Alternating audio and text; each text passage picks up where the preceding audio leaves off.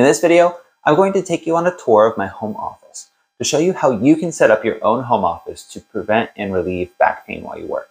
But first, comment down below with what you do to relieve back pain during your workday. Hi, I'm Dr. Nicholas Mercer, physical therapist and your guide to a pain-free life. The transition to a work-from-home job can leave you thoroughly unprepared without a properly set up home office. In fact, you may not even have a dedicated desk chair to sit at, let alone a desk. Without a proper home office setup, back pain is almost inevitable.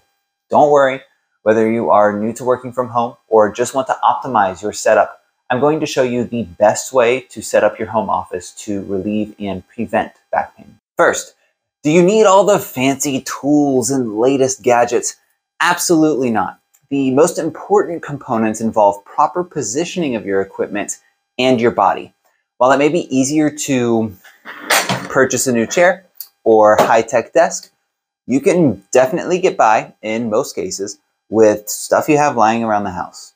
Let's start with the desk. It doesn't even have to be a desk. It could just be a table. The most important thing to remember is that the height of the desk is around the level of your elbows when they're relaxed at your sides.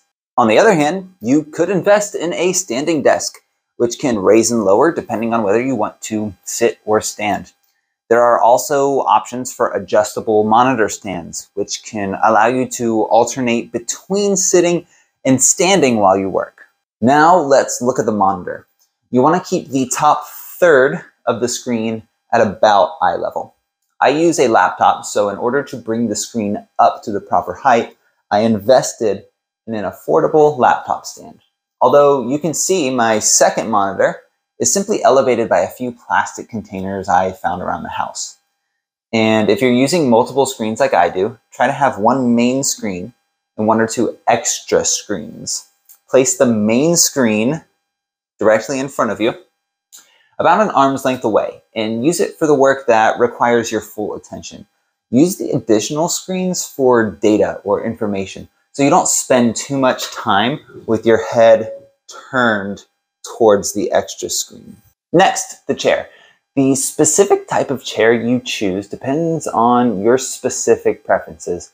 In general, I recommend at least having some lumbar support, which can be accomplished by simply placing a pillow behind your lower back, and armrests to ensure you can keep your shoulders supported and relaxed by your side. I invested in a rolling office chair with armrests, built-in lumbar support, and an adjustable height. But you could use pretty much any chair. Just ensure that your hips are placed slightly above the level of your knees with your feet flat on the floor. You may need to place a pillow under your hips to achieve this angle. Now for the mouse and keyboard, I suggest using a mouse as much as possible. If you're using the trackpad on the laptop, it means either your screen is too low or you have to lift your arm up to move the cursor. As long as the mouse is placed at a comfortable position on the desk, you should be good. The same goes for the keyboard. Use an external keyboard so you aren't reaching up or looking down at the screen when you're using a laptop. While this is the way that I've set up my own home office, yours will likely look a lot different, and that's okay. If you follow the guidelines I have given in this video, you have a head start to limiting and preventing back pain at your desk. Make sure you check out the description for links to recommended accessories and comment below with what your home office desk looks like. Thanks for watching.